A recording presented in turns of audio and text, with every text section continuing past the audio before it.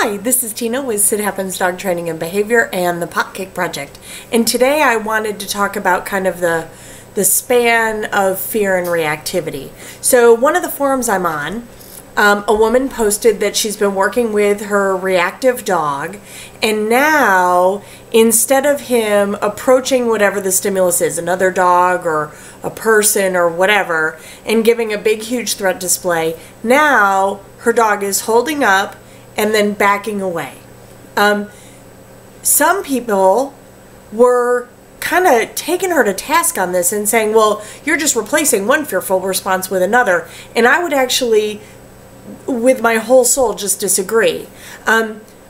It's fight, flight, or freeze, right? And so in thinking about this, I was thinking in terms of just puppies, right? So Marco is an 8-month-old adolescent puppy. In the beginning, when something was scary, he would just stop and look at it, right? Freeze. Then he would move away, which was an ideal scenario. Rather than involve himself in a conflict or push himself into aggression, I want him to remove himself from a scary situation.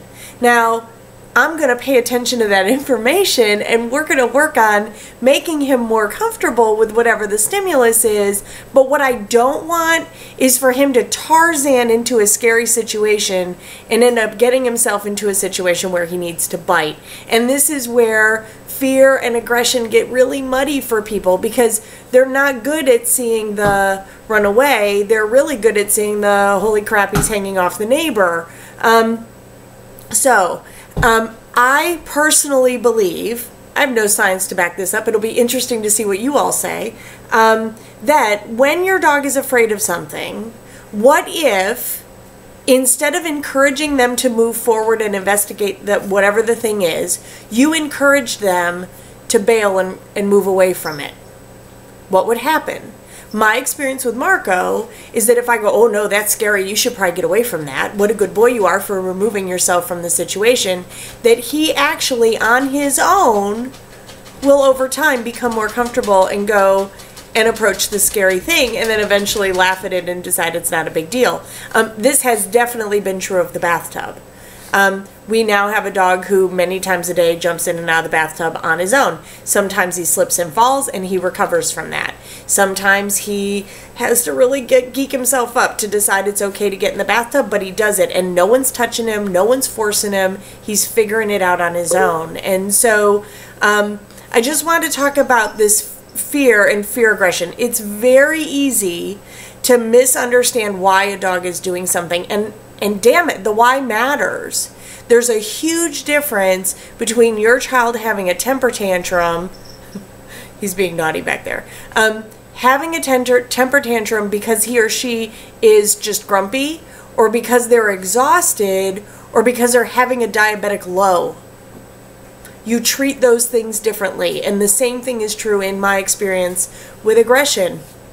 If the aggression is fear-based, which in my experience 99.9% of it is, the other 0.1% is generally medical, then you have the keys to the castle. You can fix it. You can make your dog's world bigger. You can make your world bigger. Your dog doesn't have to suffer. You don't have to suffer, and nobody has to get hurt. Your dog doesn't have to get hurt. And I'm gonna sing it. I just am, because, you know, I learned it the other way before, and you know what? It cost dogs their lives. So, yeah, I'm a believer. Okay, so enough preaching for today. This is Tina with Sit Happens Dog Training and Behavior and the Potcake Project, and my diatribe on fear and fear aggression. I'm crazy interested to hear what you have to say. You know, when your puppy, when your Potcake is afraid of something, do you encourage them to approach it, or do you encourage them to move away? And try it for a week the other way, preferably moving away, and see, does that help? So if you're enjoying this series, please like us on Facebook. You can share the videos, and you can subscribe on YouTube. Thanks, and have a great day. Bye-bye.